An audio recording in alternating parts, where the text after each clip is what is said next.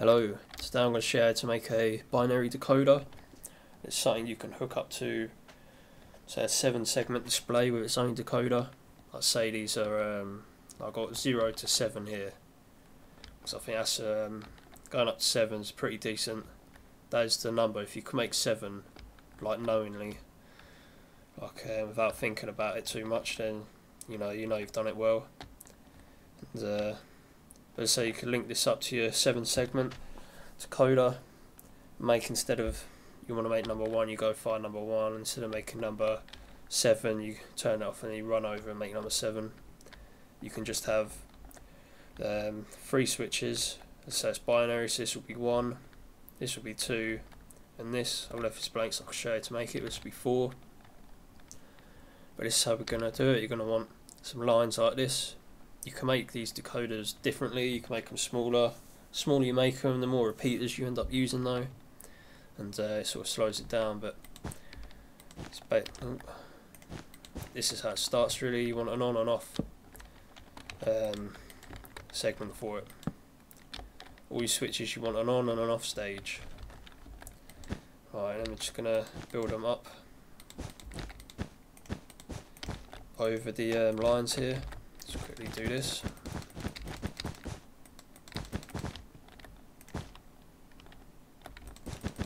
Okay, once you've done that, start covering it in the old redstone. And when it don't reach, you want to put a repeater, not over these lines here. Don't put it there. Put it so it's definitely in the middle there. This won't be the same. It'll be a different length for the next one. Should stop a little shorter. Turned on. Quickly flick the switch, find out where it stops. Yeah, just one before it. So I'm going to take out this one, do it there. And you'll know where they are in the future ones from doing that. And just carry on till they're done. Okay, once you've sorted all that out, got your redstone over everything, make sure you flick this back to its original state so they're all up like this. And you remember this is 1, 2 and 4, that's how binary goes. It starts with 1 and 2 and then it just doubles every time. 2, 4, 8, 16, 32, like that.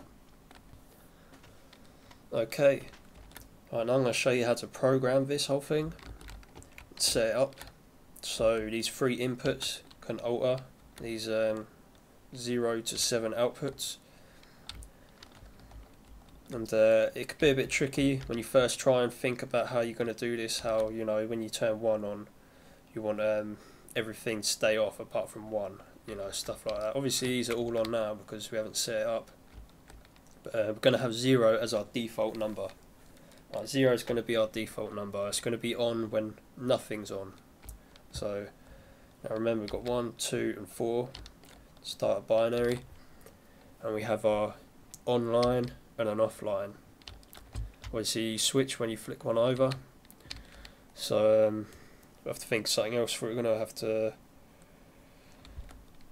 when this line turns on, any torches on it are going to turn off. So obviously when this thing turns on, this line's going to come off. So any torches on it will turn on. So when I flick number 1 on, and I have a torch on here, when 1 comes on, 0 is going to turn off. So I don't want 0 lighting up when I hit 1. And if I have this now, see, it's not turned on, so I don't want 1 on. So this keeps it off.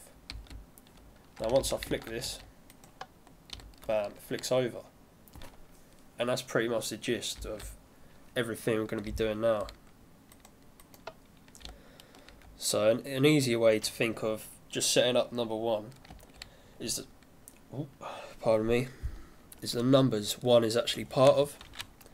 For example, 1 is obviously in 1, so we're going to need this line to light up number 1. We're going to need this torch to come off, and this to light up when we flick number 1.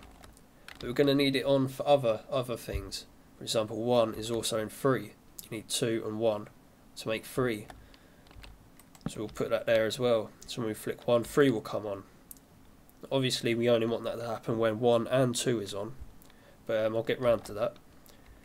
But let's say 1, to really simplify it, 1 is needed for every odd number, because there are no other odd numbers in binary. It's just 1 and then it's 2 and then everything doubles and you're left with even numbers.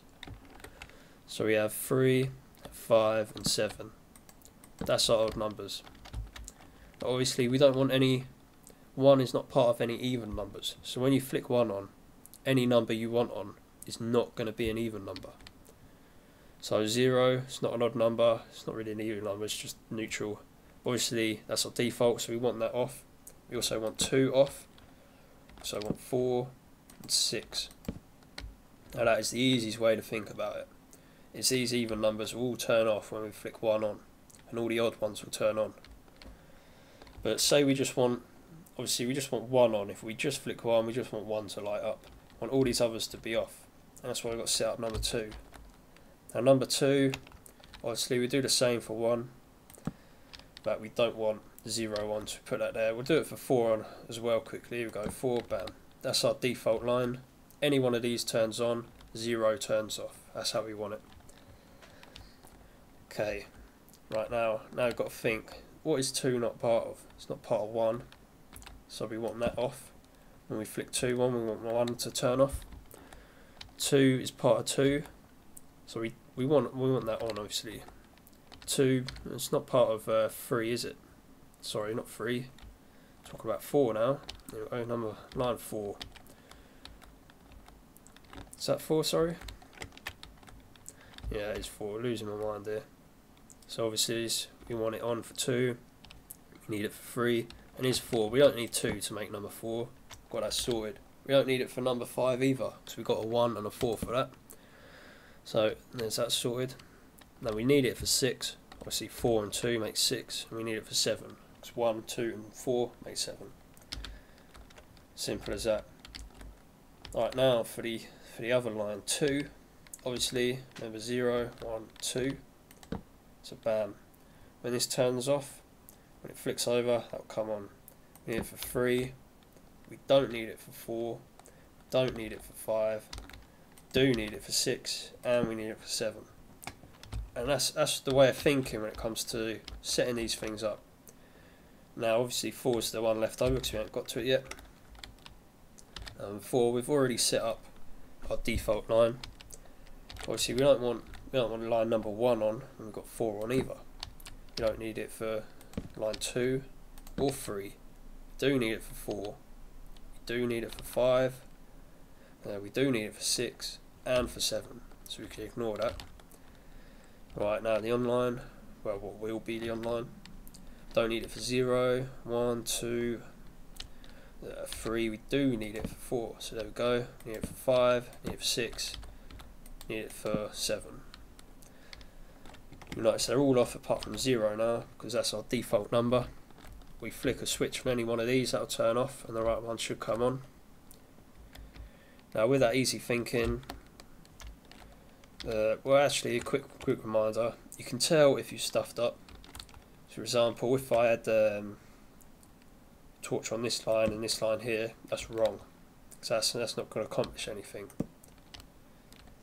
You'll notice, especially with 4, is an easy way of doing it. All these lines here have torches on this line, but behind them on the next one, none of them.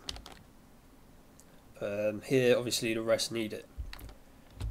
That's an easy way I think, but same with number 1, look.